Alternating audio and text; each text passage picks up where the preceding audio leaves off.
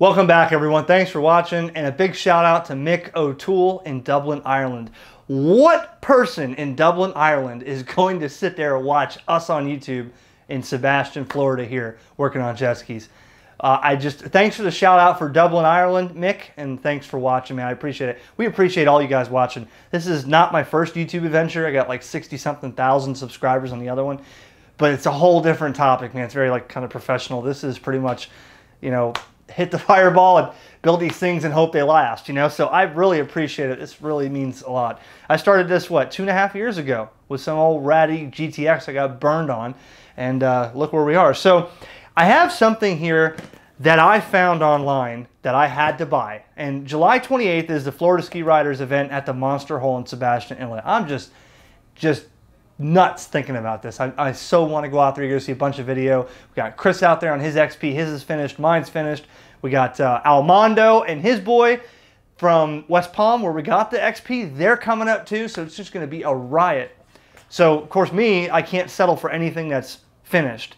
I had to find something else online to give me just a little bit more. And we're going to see what this does. What I'm going to do is show you what this is, and when it gets done raining, I'm going to get outside and put it on, and then I got to find a time between now and Sunday to go out there and test it in the water. This is from Wet Wolf Technologies. I paid $169 for it, and this is what they call the Adjust-A-Thrust. Okay, my Seadoo 720 SP Death Trap has disgusting amount of power, and I'm surprised I have not blown it up with that factory pipe and those dual 44 carbs. And I got a Solas 1724 prop on there, a works intake great, and I got so much power that at about just over 3/4 throttle, about 50-something miles an hour, it's hitting the rev limiter. And I kept going up and up on props, and I'm thinking, there's even a couple guys at Impros and stuff told me, there's no way you're maxing out that prop, a 1724X prop. They said it took us thousands of dollars to build a motor to turn something like that. So he said, you really got something wrong. So then I went back and went to the carbon ring, I went through the pump again. Something's wrong. Then it clicked. I said, maybe it's my actual outlet of my pump, or my steering nozzle, or maybe the size of it. And then I started Googling online, and I found this, the Adjust-A-Thrust from Wet Wolf Technologies. So I had to buy it. And I'm going to show you what this is, okay? We're going to go through, show you what comes with it. I'm going to set it up, and when it gets done raining, we'll have to take it out. Set it up when it gets done raining, and then take it out in the water to see what happens. So in this box, I have a full list of tuning instructions. I'm going to make this easy for you if you're interested, because I'll tell you basically the principle and idea behind this, what comes with it, and then when we're out in the water, we'll see how easy it is to tune. So on my pump, I have a standard anti-rattle nose cone from like eBay, right? Just some crappy old whatever. And that thing's long, but here is what the Adjust-A-Thrust consists of, okay? This is first the nose cone, and this is going to replace your anti-rattle or whatever nose cone you got on there. This is his design. I guess it's really nicely machined, CNC machined, I guess. And it looks oddly different than what you're used to, right? You're like, wow, that's weird. Okay, so there's the cone, right? That's going to go on, and the idea, let me show you the idea behind this, and then we'll get to what it comes with. The idea behind this is that there's different shuttles. They make these, I guess these are ABS or Delrin molded plastic. They're really nice looking. They're called shuttles. And these shuttles are going to go in here, fastened with a bolt through here and a spring under spring tension. And what happens is at low RPM or low speed or low thrust, your cone is going to be in, okay? Now that, if you think of the output of the hole here, when the cone is in, you're going to have more of an output on your venturi or your steering nozzle or whatever. Now as you give it thrust and you get thrust moving through that pump, the cone is going to come out. And when the cone comes out, it's going to start closing the hole towards your exit, reducing the size essentially and giving you more top end thrust. And then when you let off the gas and slow down, it's going to go right back in. It's kind of like a CVT transmission for a vehicle, all right, or a shifting, you know. A lot of people don't want to, they always say in the CD world, I want to have more top speed, but I don't want to lose my low end, and that's me, right? Because I don't want to give up that, I mean, the thing just flips over when I stab it, but I'm out of top end. So I'm thinking it's not a prop anymore. I'm beyond that. I'm thinking it's something to do with my exit size. And then trying to find R&D nozzles with adjustable rings and stuff was really hard. I can't find one yet. When they show up, they're gone. So this right here, it comes with several nozzles, and they have other ones available. Here's the tallest one, okay, the longest one. And I'm going to show you. That goes in with the screw through here, but look how long that is right there. And then as you accelerate or thrust, it's going to come out. Okay, that's a lot longer. That's going to start covering some of the hole of your exit, and it's going to give you a reduced size along with the form of the thrust coming out. He said, I've been making these since the late 90s, and if they didn't work, I would have never kept making them this long. And that's a valid point. But how come I can't get anybody on the forums to tell me how this works? I look on the forums and I research this, and people from 2007 and 2005 and 2013, they say, yeah, I got one of those. It's coming on the way. I'll let you know how it is. And nothing. Okay, did it not work? Was it a piece of shit? I don't know. I think this is a really brilliant idea, but we're going to test this out, and we're going to see if it works. Now, the idea behind this is it takes you just, what, 30 minutes to put this on? And once you put this on, you put your steering nozzle back in. That's it. You don't have to take the steering nozzle out to try different shuttles, because it comes with this long Allen tool. I used to use something like this at AT&T. And you could basically get in there and take that thing out with the steering nozzle on in the water. So I don't have to take it on and off out of the water and do all that stuff. Okay, and with this, so what did I get? I got 3 nozzles, or 3 shuttles rather. 1, 2, 3. Show you the sizes here. So like a small, a medium one. Because he said, you know, it depends. Every ski is different. Every ski's got a different amount of horsepower. Every ski's got a different hull. So this one may react different for you. And, you know, it may work. Maybe it doesn't work on mine, but it works on yours. I'm not sure. So we have 3 now. And he said if you need a longer nozzle or a shuttle, they can make one. So I might keep that into consideration as well. So you're going to have a plug in here for your oil like you normally do, right? And that's going to go in here. But what you're looking at in there is it's also got like a built-in anti-rattle cone to it with these little discs, okay? These discs have like a double-sided tape on them. And basically what you're going to do is you're going to peel one off, you put it in, follow the instructions, right?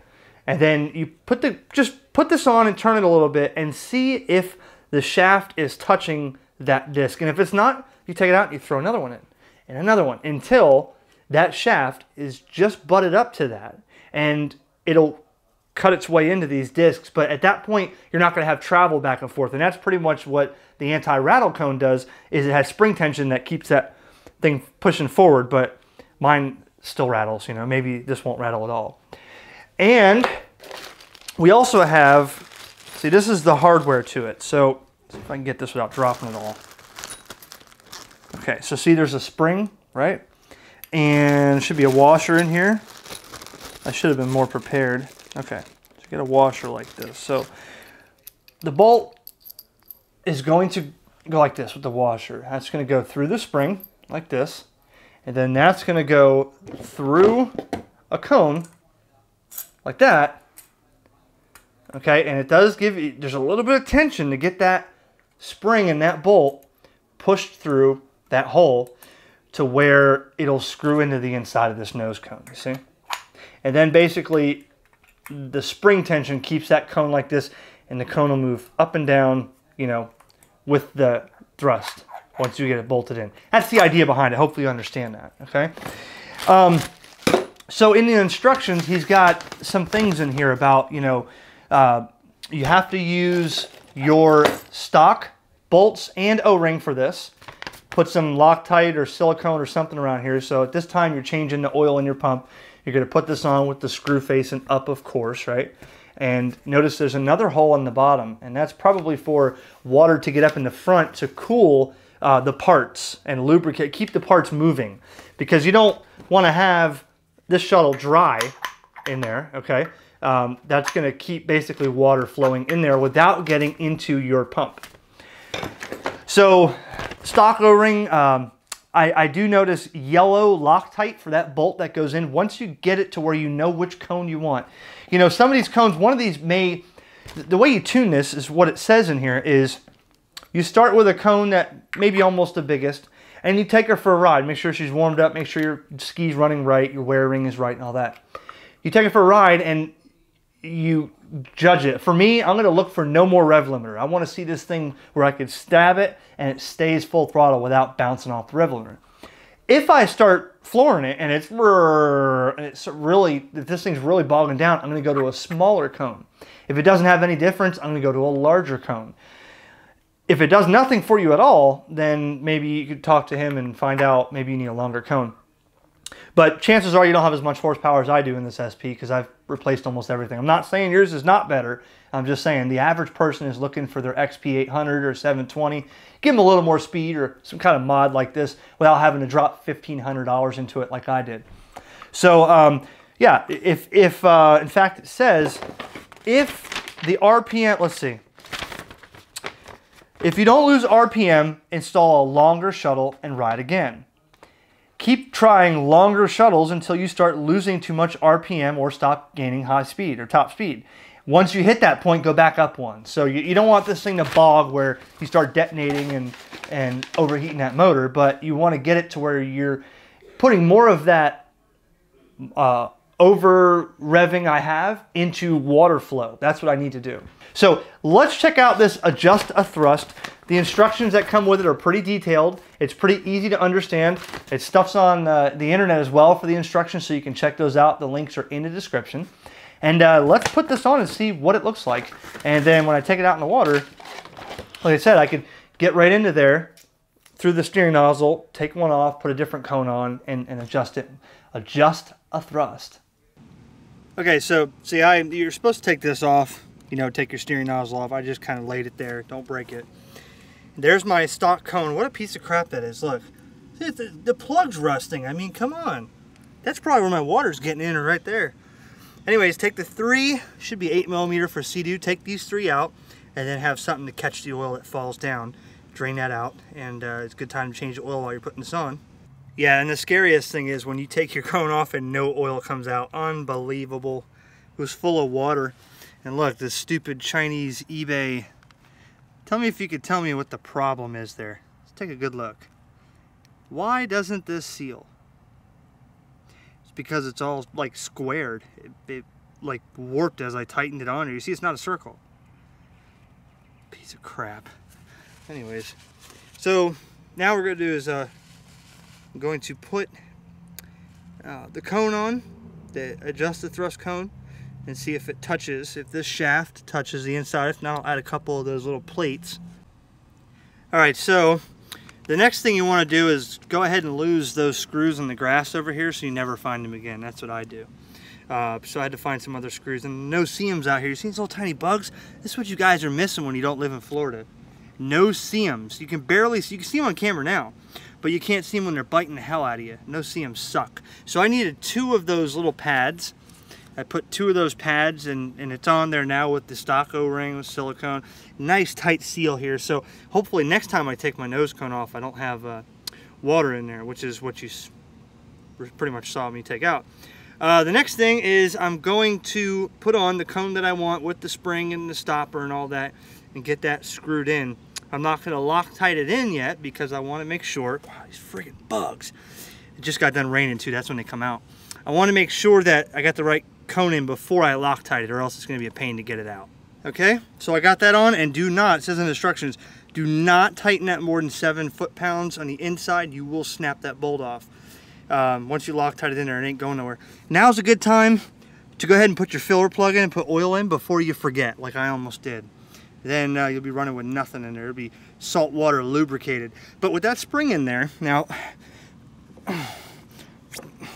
it's hard. Yeah.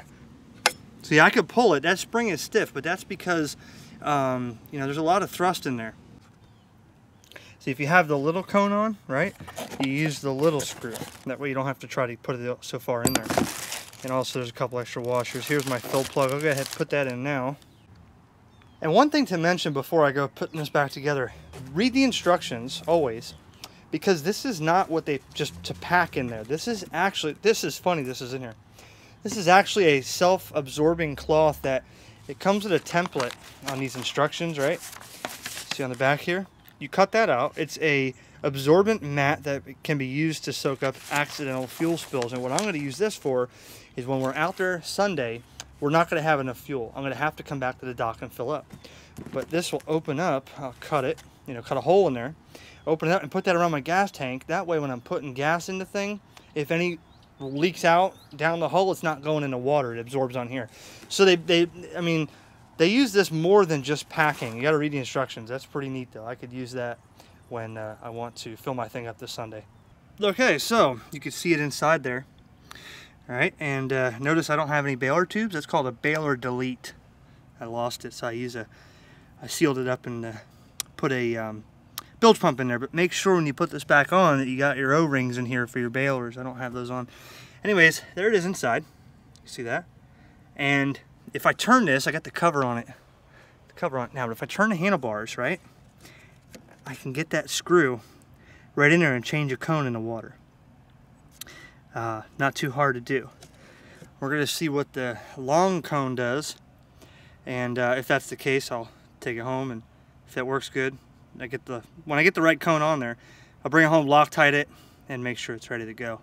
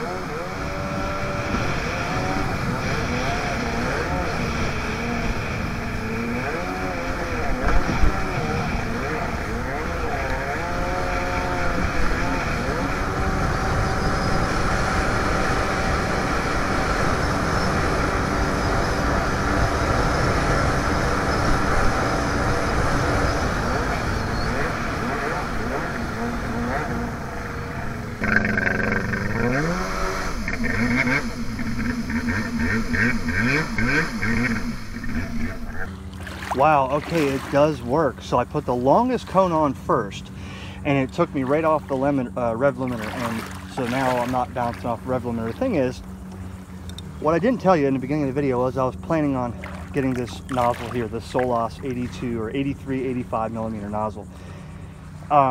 So that was a big upgrade then, but still I put that nozzle on yesterday and tried it out, and it was still bouncing on the rev limiter. So then I put the longest cone in, because I started with the longest cone, then I put the shortest one in. So now I have the longest one in. You saw it's not wide, it's not rev limiter. I'm going to drop it down one size, and all I have to do is go in there, take it out, and put this one in. Now that should bring me up a couple hundred RPM. We'll see what happens.